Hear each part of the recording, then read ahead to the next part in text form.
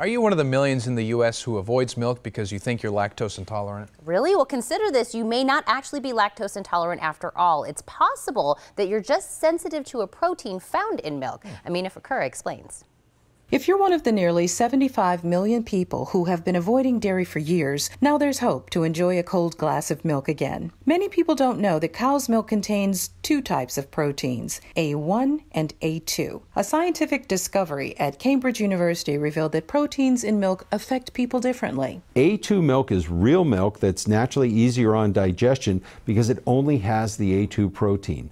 The A1 protein is actually a genetic mutation that occurred thousands of years ago, and they've traced it back into Europe, where it really A2 was the original protein, and all other mammals in the world have only the A2 protein in their milk. So what does that mean for consumers who have been avoiding dairy due to digestion problems? CEO at the A2 milk company, Blake Walter, says the different proteins can make all the difference in the world. The research shows that it's very likely they're not intolerant to lactose. They're actually intolerant to the A1 protein. About 30% of cows naturally only produce the A2 protein. So we've developed the methodology to find those cows, and then we keep them separate, and we deliver a pure A2 milk to our consumers by doing that. And that's really what makes all the difference and allows people to drink milk again. You can find the A2 milk protein at Sprouts Farmers Markets in the Tucson area, or go to a2milk.com for more information and a store locator.